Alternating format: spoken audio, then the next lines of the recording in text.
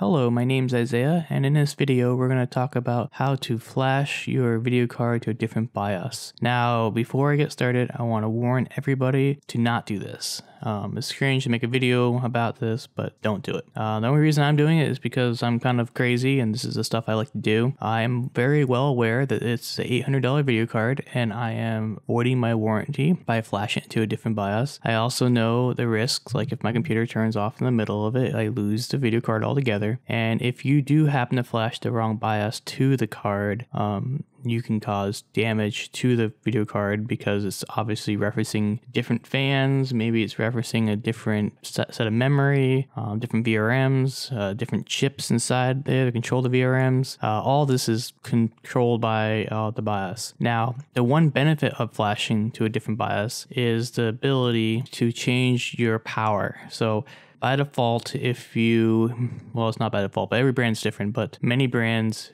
are limited to 124 power limit. If you flash a BIOS to, say, like an extreme one from EVGA, you're allowed to have a higher power limit, which means higher power draw, which also allows you to have higher voltage. Now, often people say, well, I can't overclock higher because my power is hitting the limit or my voltage is hitting the limit. This will allow you to go a little bit farther, but not by much. So to do this, like I said, I'm not going to provide any links, but if you need to, NV Flash is what we're going to be using. Tech Power Up is where you get it from. You want to do this in DOS, but you can do it in Windows also. Just be aware of what you're doing. And then for the BIOS, you want to get a BIOS that reflects your video card. So right now, this is NVIDIA Founders Edition, and I'm looking up all the RTX BIOSes, and I found that there's different models. So if you keep going down, there's tons of different versions. I have the Founders Edition and it shows you the clock speed and everything. You click on the details and then it tells you pretty much your power limit, everything to do with the video card. It tells me my power draw limit there, and it tells my boost clock. Now, if I go to a different video card, say like the MSI RTX card, you can tell it's a different PCB altogether. It might have the same boost clocks, but it's a completely different PCB. And a good way to find out if you have a different PCB, you can go to EK website and look up the water block for it. And if there is a water block for it, you can find out if it's a reference version or not. And also a lot of times they have pictures. Now, if the pictures don't match the reference pictures of your board, they're not going to work together. Now,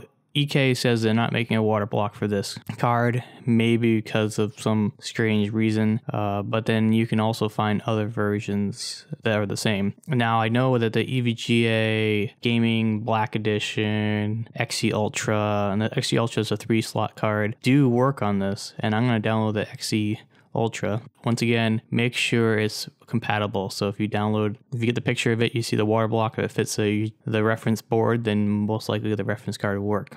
So I'm going to download the BIOS now. Okay, so inside NV Flash, I put a folder on the C drive with NV Flash. I'm using a mismatch version because I have the Founders Edition, which is not associated with MSI, Gigabyte, or EVGA brands, so therefore I have to bypass the write protect there. ID mismatch board, and then there's a modified version that allows you to do this. If you don't have to worry about that, that's fine. To do this, you want to go ahead and disable the video card. It's very important if you're inside Windows to disable it. If you're in DOS, obviously you don't have to do this because you're already in DOS. The reason why you disable it because your driver is going to mess it up when you're trying to flash it, and you don't want any interruption while you're flashing. Next, go to CMT run command prompt.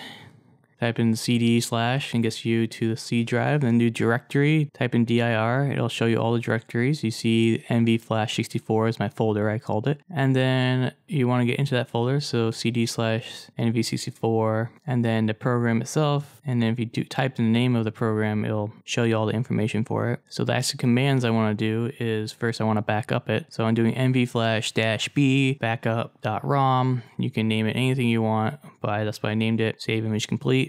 Make sure you have this backed up before you proceed, because when you want to reflash your card, you want to make sure that you use the one you had from your video card, not one you download from the internet. It's just easier to deal with than having to find one that's compatible to your card again.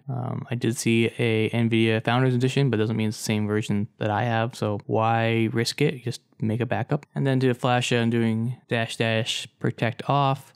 Well, I didn't do it right. I have to do the whole name on there. NV Flash 64 -- protect off. What that does it allows me to actually flash the firmware to the card. And then now I'm gonna actually go ahead and flash it, NVFlash64-6, and then the name of the ROM, whatever I named the file. In this case, I named it evga.rom. Actually, I misspelled it. So evga.rom, and I hit enter, and it goes through all the process. Do you really want to flash this? And yes, I do, with Y, and then all caps, yes, if I really want to do this. Now, this is a point where if you do this, if you do the wrong one, you'll screw up your card. Do you want to replace this one with the next one? Yes, and it's done. Now I need to reboot the computer for it to take effect. At this point, you can still go back if you have to. Once you hit restart, you're out of luck. Now you boot back into Windows. Sorry, it's really blurry because it's 800 by 600 because that's no drivers. If you have the card still disabled, it thinks I have a different video card on my computer. It thinks I went from a Founders Edition to EVGA card. So therefore, it's trying to find the drivers for it again. I found the quickest way to get around this is go to Device Manager and scan for changes. It will basically refresh itself and say, oh, good to go. And then you can go and do display settings and make sure you have the right size and everything.